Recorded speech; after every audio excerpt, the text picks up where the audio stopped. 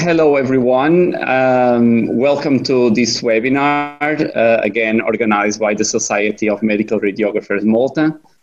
This is our second webinar of this series. The aim of this series of webinars is to celebrate Radiography Month. And again, we aim to share research, share some lectures, and hope to promote some discussions that are relevant to our profession. Today we have some special guests, as they are the brand new generation of radiographers. I would like to take this opportunity to congratulate them and their colleagues for completing their studies on behalf of SRM. All three presenters today, Ms. Sharon Gatt, Ms. Narelle Vella, and Mr. Robert Pisani, will be presenting the result research done as part of their radiography degree. As you know, SRM supports all research done by students and professionals. As such, we truly appreciate that you accepted to present here. To all the attendees, as last time, we strongly encourage everyone to ask any questions that you may have. You can ask questions even during the presentations using the chat. We will be reading these questions at the end when we finish, and please do present questions. Without any further ado, I think I'm going to introduce the first panelist, Ms. Sharon Gatt. She will be presenting on optimization of the AP abdomen projection in large patients. Thank you, Sharon, for presenting, and well done on your studies, and good luck for your presentation. Thank you, Guilherme, for your very nice introduction. I will share my screen in a second.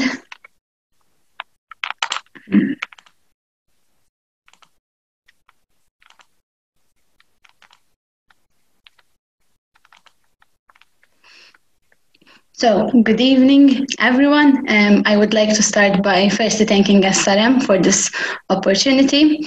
My study for the dissertation project in my final year of studies was entitled The Optimization of the AP Abdomen Projection in Large Patients. In this presentation, we'll go through a brief background, a justification for the study, the aim, methodology, results, and discussion. So we'll start with a brief background. So radiographers are daily faced with challenges when imaging larger patients. These could include identifying bony anatomical landmarks, ensuring good positioning and beam centering, and selecting the appropriate exposure parameters to achieve images of optimal image quality. As we all know, the appropriate selection of exposure parameters in accordance with the patient's thickness is key in determining the quality of the resultant image. That is, the resultant image is neither under nor overexposed. Both under and overexposed images may result in images which are not suitable for diagnosis, which may necessitate a repeat radiograph, hence equating to unnecessary dose to the patient. As for justification for this study, when considering that 69.75% of the Maltese population are either in the overweight or obese range, local radiographers are likely to encounter such patients in their daily practice. Firstly, however, it is important that we define what large patients are. So the World Health Organization classifies the population into 4 main categories according to BMI measurements. These are underweight, normal, overweight, and obese, with the BMI ranging from 18.5 or less for underweight, between 18.5 and 24.9 for normal, between 25 and 29.9 for overweight, and greater than 30 for obese. Throughout the years, there have been various studies which were conducted to correlate specific BMI to specific patient measurements, including the anteroposterior AP abdominal diameter. A recent study correlating BMI to anteroposterior AP abdominal diameter measurements showed that an AP abdominal diameter of 22.3 centimeters correlates to a BMI of 28.6. This BMI value falls within the overweight range, and hence an AP abdominal diameter of 22.3 would correlate to an overweight patient. However, although a lot of studies have been conducted, further research is still required in establishing the correlation of specific patient measurements to optimization of diagnostic procedures. And having said so, this study aimed to identify the optimal exposure parameters for different abdominal thicknesses in large patients. Hence, optimizing the AP abdomen projection in large patients in terms of radiation dose and image quality. Once the aim has been identified, we can move on to the methodology. So the methodology for the study was composed of two main phases, phase 1 and phase 2. For phase 1, a 2018 Fujifilm polyfunctional X-ray unit, as we can see in the image here, was used to radiograph a PBO50 anthropomorphic whole body phantom. The simulation of different sizes of patients was achieved by placing 1 centimeter thick layers of commercially available fat, known as lard, cut and wrapped in simple plastic and placed onto the anterior aspect of the phantom. Firstly, a reference image was taken of the phantom using the standard protocol for the standard-sized patients, with the parameters that was used are depicted in this table here. So the parameters used for the reference image were an AP abdominal diameter of the phantom only, with no additional lard, which was of 20 centimeters, using a KVP setting of 80, maximum collimation, centering along the mid-sagittal plane, equidistant from each anterior superior iliac spine at the level of the iliac crest, all 3 ASA chambers used, the AP abdomen algorithm, anesthesia of 100 centimeters, and finally an anti-scatter grid was also used. Following this, so after the reference image was taken, a total of 20 experimental images were taken, with 5 images taken for every 5 centimeter thickness of lard added to the phantom, resulting in 4 different AP abdominal thicknesses. 20 centimeters, which was the phantom only with no additional lard, 25 centimeters, 5 layers additional lard, 30 and 35. As you can also see in this table here. So the images were taken across a range of KVP settings, ranging from 80 to 120 KVP at 10 KVP intervals. And following this, the resultant relative dose was measured in terms of depth and MAS. Phase 2 was then composed of the objective image quality evaluation and the subjective image quality evaluation of the resultant images. So for the objective image quality evaluation, this involved the calculation of SNR and CNR. So for the calculation of SNR and CNR, 2 regions of interest situated on the lower left lobe and the lower right lobe of the liver, which can be seen as red circles in this image, were selected as the signal, while another 2 ROIs, seen as the yellow circles in this image here, were selected on the background areas as noise. From these ROIs, there were equations that was used to calculate the SNR and the CNR for every image, and the regions of interest were kept constant for every image, both in shape and size. As for the subjective image quality evaluation, this involved the absolute visual grading analysis by 5 radiographers and 4 radiologists. The participants used a quality scoring tool to grade the images based on the visualization of 4 anatomical criteria. The criteria were graded on a 5-point Likert scale. 1 indicated that the criterion is not visualized, and 5 meaning that the criterion was visualized. The VGC curve, visual grading characteristic curves, were plotted from the absolute VGA scores, and there's an example of a VGC curve right here, and these graphs compare the image quality of one radiograph against the other. The difference in image quality between the 2 radiographs on the VGC curve is assessed by calculating the area under the curve. The images were displayed in a random order using ViewDeck software, as can also be seen here, where the image is displayed alongside the 4 anatomical criteria, also with the exposure parameters used for that specific image not shown to the participants. Now that the methodology has been done, once all that was done, we moved on to the results, which is obviously the most important part. So the results were split into radiation dose and combined objective and subjective image quality evaluation. So for radiation dose, the graphs below show the variation of depth and MAS with increasing abdominal thickness and variance in KVP settings. So as the fat from these graphs, it was shown that as fat thickness increased, both depth and MAS increased linearly across all tube potentials. So, sorry, my mistake.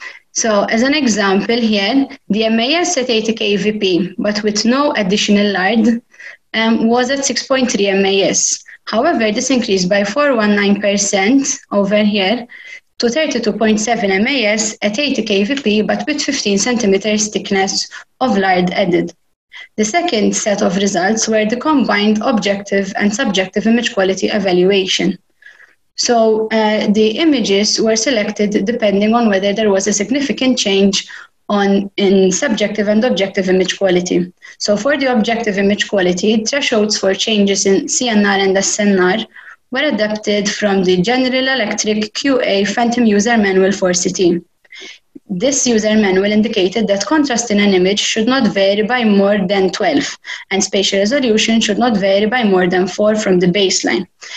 If CNR and SNR varied by more than 12 and 4 respectively from the baseline values, this meant that there was a significant change in objective image quality for that image. Baseline values were the ones acquired for the reference image. As for the subjective image quality, an AUC value was obtained for each criterion, for each KVP setting and every thickness. This was compared to the AUC 0.5 value indicating equivalent image quality using a one-sample t-test. If the p-value obtained from the one-sample t-test is less than 0.05, this indicates a significant change in subjective image quality. And now we'll take a look at the results for the 4 different thicknesses and which KVP setting and exposure parameters were optimal for each thickness. So for the first thickness, which was the thickness of the phantom only, 20 centimeters, we found that there was no significant difference in subjective image quality between the images taken at 90, 100, and 110 KVP. Between 90, 100, 110, and 120 KVP.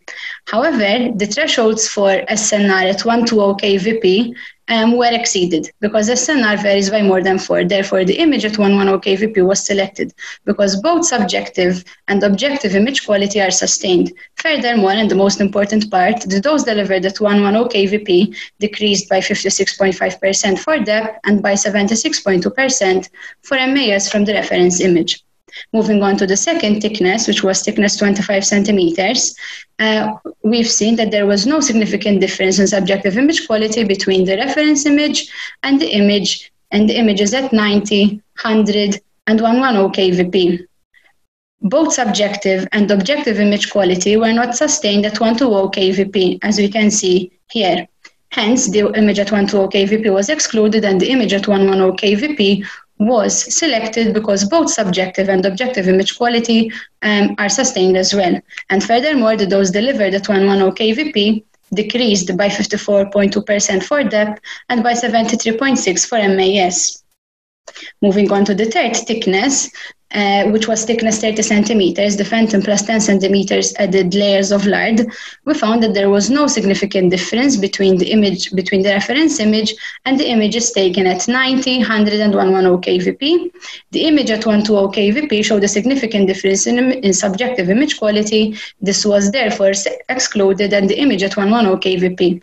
At this KVP, both objective and subjective image quality are sustained, and the dose delivered at 110 KVP decreased by 29.2% for depth and 59.7% for MAS from the reference image. And lastly, for the last thickness, which was thickness 35 centimeters, we found that there was no significant difference between the reference image and the image between and images taken at 90, 100, and 120 KVP. The image taken at 110 KVP showed a significant difference in subjective image quality and therefore was excluded. The image at 120 KVP sustained both objective and subjective image quality, and the dose was reduced by 50.7% for depth and 73.4% for MAS. So once all the results have been concluded and added together, it could be concluded and discussed that the results highlight the importance of tailoring exposure parameters according to individual patient measurements to maximize the optimization of radiography of the abdomen in large patients. So the main 2 points from the study were that the research that increasing the KVP from 80 to 110 in patients with an AP abdominal diameter between 20 and 30 centimeters achieved significant dose reductions in both depth and MAS while still maintaining diagnosis.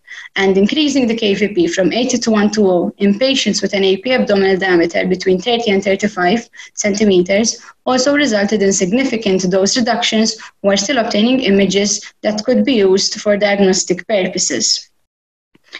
Furthermore, as the thickness of the abdomen increased, there was an apparent decrease in both subjective and objective image quality levels, which could be expected due to an anticipated increase in the production of scatter, which negatively impacts image quality.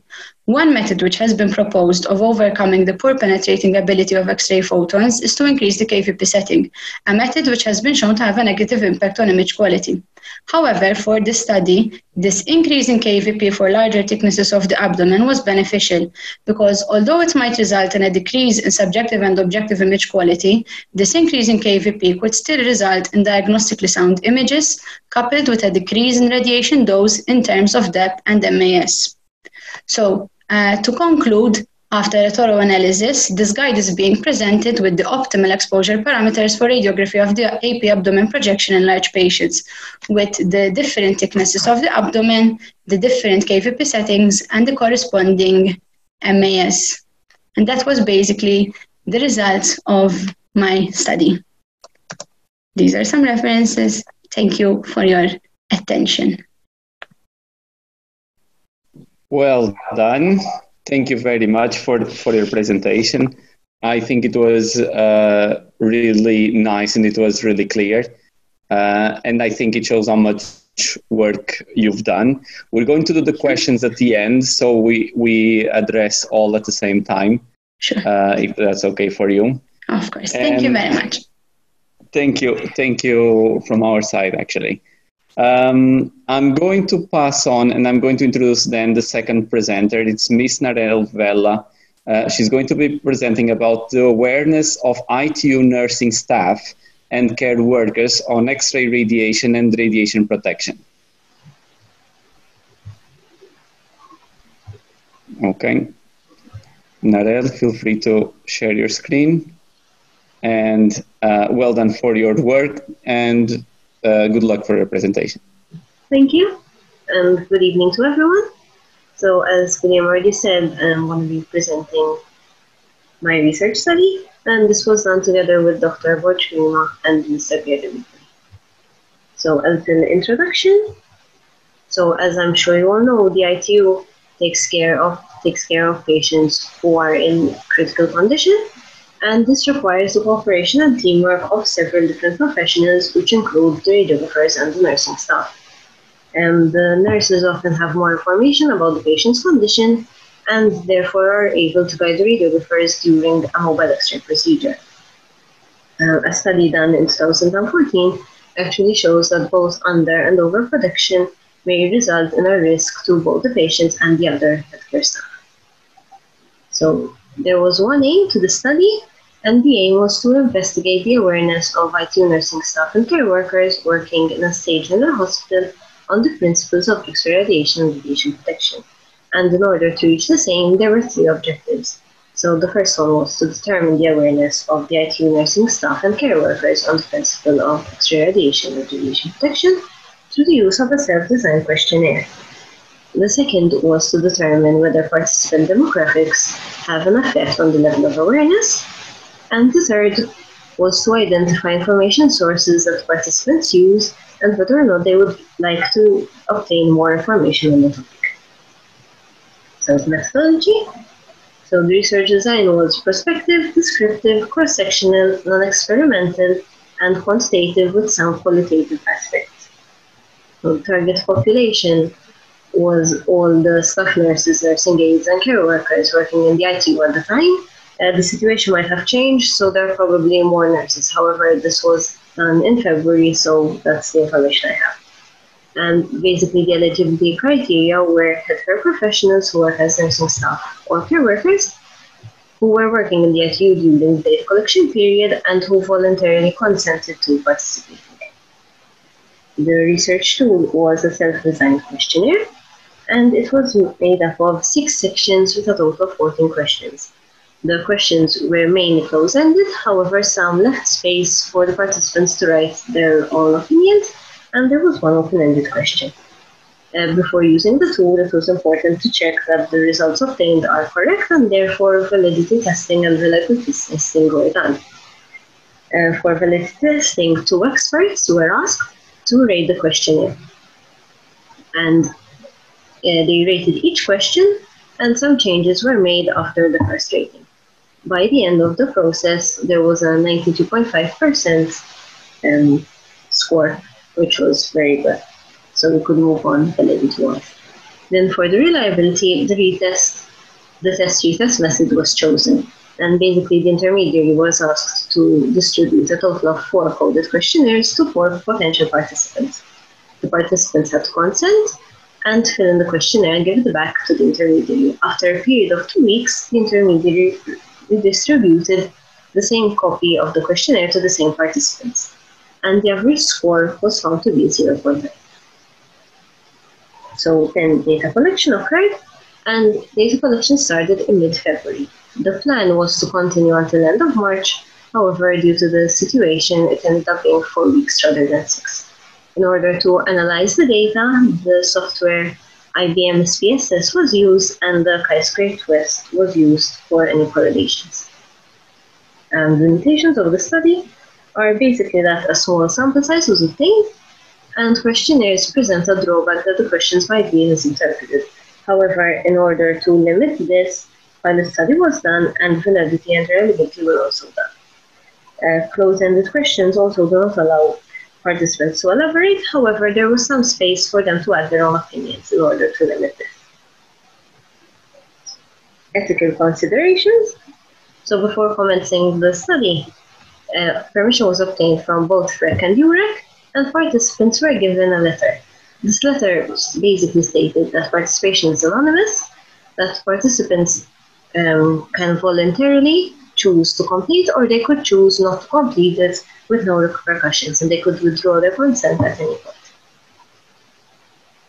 So now the results. So out of a total of 109 potential participants, 42 participants gave back the questionnaire. So this is around 38.5%. So we can see that the majority of the participants were nurses, and the majority were females. You can also see in the second image that the majority were nurses. Another study done in 2015 by Amin Sampong et al. Basically shows the same idea, so that there were predominantly female nurses who were the participants. And those authors justify this by claiming that healthcare professions generally attract more females. Another study in 2016 by Lunzi et al. Also reported a similar finding and agreed with this justification. So when asked questions regarding their awareness on radiation protection, the results were as strong. So 26 participants stated that some types of radiation could be potentially harmful, and 36 participants identified X-ray radiation as a type of ionizing radiation. And the graph shows the responses for this question. So although most participants selected X-rays and gamma rays as being ionizing, some also selected the option radio waves and microwaves. And this also occurred in another study by Amin Sampong in 2015 that stated that 41.9% and 46.5% respectively thought that radio waves and microwaves were also a form of ionizing radiation. So, regarding the awareness of the mobile X-ray radiation procedure, so 35 participants correctly indicated that that radiation is present when the radiographer pulls out exposing and that beep is sound. However, and further to that, 32 participants, so 80%, selected the option saying that the patient is not radioactive. However, the remaining 20% stated that the patient is radioactive following the mobile X-ray procedure. However, they said that it is okay for the healthcare professional to stay near the patient. So this was also found by Lunzi et al. In 2016, where 42.6% of the participating nurses believe that objects in a room emit radiation following an exposure. The same study also found that 41.5% of participants indicated that they did not enter the area after X-ray exposure has occurred, and that could be very worrying and troublesome for the patient care. So, understanding radiation protection principles. So when asked whether or not it is possible to protect oneself from radiation, from X-ray radiation, 38 participants, so 95%, indicated that it is possible. And the second question then asked the patients, the participants, on the various methods that would be adopted. And these were the results. So most participants chose the select the correct option. However, one participant selected the incorrect option, which was by decreasing the distance between the X-ray machine and oneself. So when asked regarding their preferred information sources, most participants selected radiographers as being the most common source of information and selected lectures as being the second. And then when asked which methods they would like to see used in the future, they selected online sources and lectures as being the top two. So about the correlation found, so the chi-square test was used and 3 correlations were found. And this was between the profession of the participants and their awareness of when radiation is present, between the profession of the participants and the response to the question, how can one protect oneself from radiation? And the third one was between the gender of the participants and their awareness that protection from radiation is possible. So regarding the third one, 15% of the male participants responded incorrectly, whilst all of the females chose the correct answer. So this basically shows the first correlation, and we can see the majority selected the correct answer. However, 32% of the nursing aides chose the correct one, and the same with the care workers. So that created a correlation. And the same in this case, the incorrect answer was chosen by someone working as a nursing aide. So in conclusion, and the results obtained in the study suggest that ITU nursing staff and care workers are aware of the principles of radiation protection, however, were found to be less aware of the principles of X-ray radiation, and the participants expressed interest in obtaining further information. So some recommendations, the introduction of short courses that provide and refresh information regarding these subjects, the introduction of Q&A sessions where all the concerns could be addressed in a safe way, and that the study may be repeated, and this may be repeated using different tools such as interviews, which could give more information on what the participants were thinking and why, and it may be done in different locations, such as different ones. Finally, as acknowledgements, the authors would like to thank the experts who validated the tool, the statistician, the intermediary person, and all the participants who took time out of their busy schedule to actually respond to the questionnaire. Some references, and thank you all for your attention. Well done, Narelle. Another great presentation. Thanks a lot for accepting to present here and for your great work. Thank you. I'm going to pass then to the third, last but not the least presenter, Mr. Robert Pisani. Robert is going to present about the effect of patient separation on acute gastrointestinal toxicities following radiotherapy for prostate cancer. Again, thank you a lot for presenting. Well done for the work and good luck. Thank you. I'm going to share my screen now. Okay. So thank you very much for this opportunity. Now, today I'm going to talk to you about our research, which was titled, as you can see, the effect of patient separation on acute gastrointestinal toxicities following radiotherapy for prostate cancer. So I'm going to dive right in. The aim was to determine whether patient separation has any effect on the acute GI radiation toxicities, also known as side effects. This was specific to VMET radiotherapy for prostate cancer. Now, in the study, we used the terms severity and incidence. So, to define these simply, incidence was defined as when the side effects increase between the follow-up and the baseline. Moreover, severity was defined as the extent by which the baseline and follow-up scores increase. The more severe side effects would reflect with a greater discrepancy between the baseline and follow-up. So apart from the separation and side effects, and specifically the GI toxicities, we also examined the confounding factors which most commonly affect patients. These include the rectal dosimetry, patient age at diagnosis, and the lymph node inclusion, specifically pelvic lymph nodes in the radiation field. So, on a literature review, we wanted to find what is the effect of body habitus on the side effects. We found very conflicting results. Some said that the larger the patient is, the more side effects he or she will have. Some conflictingly said that the larger the patient, the less side effects, and some said that there's no significance and there's no effect between these two. Moreover, a minority of studies focused on specifically prostate cancer, alternatively focusing on other cancers such as gynecological. Moreover, a minority of studies used patient separation as the anthropometric measure. Therefore, this was an innovative way of measuring patient size. And also, a minority of studies used the EPIC tool. This is the Expanded Prostate Cancer Index Composite.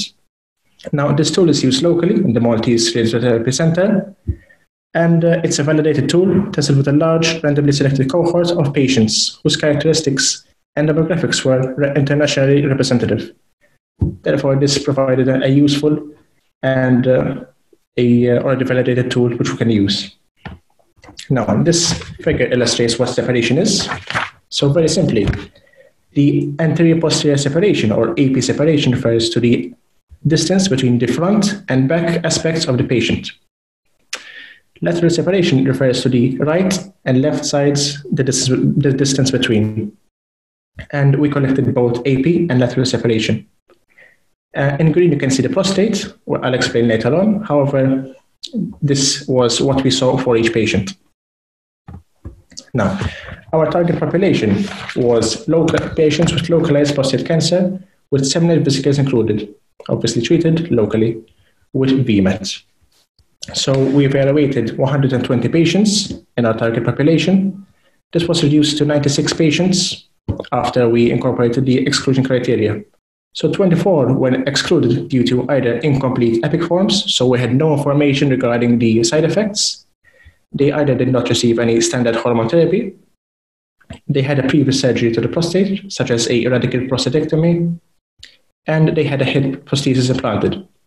We excluded these since if these were present, such as a hip prosthesis or a previous surgery to the prostate, it would alter the treatment being received. Therefore, it would alter the side effects. Okay. So our research design was a non-experimental, retrospective, descriptive, and cross-sectional study. We collected mainly, as we discussed before, the EPIC scores, and this was done at 2 points. One at baseline, which was prior to starting radiotherapy, and at follow-up, which was approximately 1 week following radiotherapy was completed.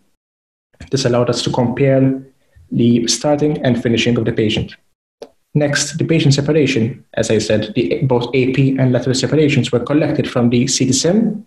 This is the scan which is done at the beginning of treatment to plan the actual radiotherapy. Moreover, the confounding factors we collected were the patient age at diagnosis, the pelvic lymph node radiation status, meaning whether or not they had actually lymph nodes included in the radiation field, and the dose to 80% of the rectum. So the separation was measured on the CT-SIM. The AP separation was measured in the patient's midline, and the lateral separation was measured by dissecting the prostate gland. This was measured as well at the level of the base of the prostate, since this represents the level at which the center of the field will be present. Content validity index and inter-rater reliability were also performed and were found to be excellent. And ethical approval was granted by the Faculty of Health Sciences Ethics Board. So, results. Table 1 shows the demographics of our study. So most of our patients were within the 71 to 75 year age group, and this was expected since prostate cancer is mainly diagnosed within a mean age of 72 years. Only 6 patients had lymph nodes. So this presented a small issue since due to the small number of patients with lymph node radiation, it limited the generalization of results regarding lymph nodes. And this was a limitation that we acknowledged. The mean AP separation was 22.87 centimeters, and the mean lateral was 36.60. So a significant number of patients showed an increase in gastrointestinal toxicities from start to finish of radiotherapy. However, it was shown that these side effects were all minor, so the severity was all minimal. So, okay. So with regards to separation toxicities, neither incidence nor severity was shown to have any statistically significant relationship with the separations. This means that we cannot say with confidence that there is a difference in incidence or severity of GI side effects as a result of patient separation. The Spearman correlation between toxicity severity and the separations had non-significant p-values, as you can see there. And similarly, the Kruskal-Wallis test relating toxicity incidence and separation had non-significant p-values as well. Moreover, none of the confounding factors, age, lymph nodes, or rectal dosimetry showed any significant relationship with the gastrointestinal toxicities. So why did we obtain these results? These results were mainly attributed to the VMAT technique. So VMAT stands for volume modulated arc therapy, and this is a relatively new technique in radiotherapy, which allows for an administration of a more conformal dose to the targets. Therefore, this reduces the dose to the sensitive organs at risk, i.e. the organs which are adjacent to the targets but are healthy, so we would like to avoid them. Moreover, image-guided radiotherapy, specifically cone beam CT, is used locally, and this was also attributed to the results. So IGRT, or image-guided radiotherapy, allows for further accuracy in the dose administration, and also has the added possibility of reduction in treatment margins, therefore limiting the dose to the sensitive organs at risk. So the inclusion of pelvic lymph nodes would actually increase the volume being treated. However, the tolerance to the rectum was still maintained for patients, and this would explain why there was no significant increase in toxicities observed. Moreover, speaking on the rectal dose, the rectal dosimetry showed no relation to side effects, and this is quite a strange result, since it would reason that the more dose you have the rectum, the higher the side effects. However, for all patients included in the study, the tolerance was within tolerance. So the recommended dose was below 24.6, and all patients had a dose well below. Finally, with regards to patient age at diagnosis, our study was in line with previous studies, and since there was no relationship observed. So to conclude, we cannot say that there is a significant relationship between AP or lateral separations with side effects. And these results are due to mainly VMAT and image-guided radiotherapy. So to conclude, the VMAT has a better conformity, so less side effects. Image-guided radiotherapy also has more accuracy, so less side effects. And this adds to the existing body of knowledge, agreeing with some studies while contradicting others. So some recommendations for future studies and for practice. So we recommended that a toxicity grading tool, as utilized in the study, such as the EPIC, should be used for all patients for all treatment sites. Currently, locally, the EPIC is used for prostate cancer. However, both locally and abroad, there is a limit to the actual tools used. There are a number of tools actually available, such as the CDCAE or the RTOG. You might have heard of them. However, these are not commonly used. And we believe that this would be beneficial for two reasons. One, for future studies, which can retrospectively look on these tools, and also for patient care. If you monitor the patient using these tools, you'll know the side effects better, and you can quantify them, and you can treat them accordingly. So patient size should not influence any radiotherapy treatment provided. This was since we did not find any significant relationship between the separation or patient size and the gastrointestinal toxicities. Furthermore, patients receiving prostate cancer radiotherapy should receive similar care regardless of patient size. Finally, patients at the end of treatment showed more GI toxicities. Therefore, patient care should be emphasized in this phase of treatment specifically. So, some limitations of our studies. So, very few patients had lymph node radiation. This was, as we discussed, only 6 patients had this, so this limited the evaluation of this factor. So, this study could be repeated with a larger sample of patients who had lymph node radiation. Next, the rectal dose volume was all within tolerance, i.e. a dose less than 24.6. So we only collected the dose to 80% of the rectum. A further study could be done, or this study could be repeated, which collects more dose volume parameters to the rectum, especially those which represent high dose areas. Next, only patient separation was used as the anthropometric measurement for patient size. So another study could actually use multiple measurements to assess if one is better than the other, and also to produce more reliable results. So examples would be BMI, visceral fat, or waist circumference. Finally, the evaluation of patient size should be done on other side effects, such as the genitourinary or cutaneous side effects, and on other anatomical areas and cancers. This would further add to the body of knowledge and therefore improve patient care. So some references. Thank you for your attention. You have my email on the screen if you need to contact me regarding any questions. Thank you very much. Well done. Thank you for presenting your results.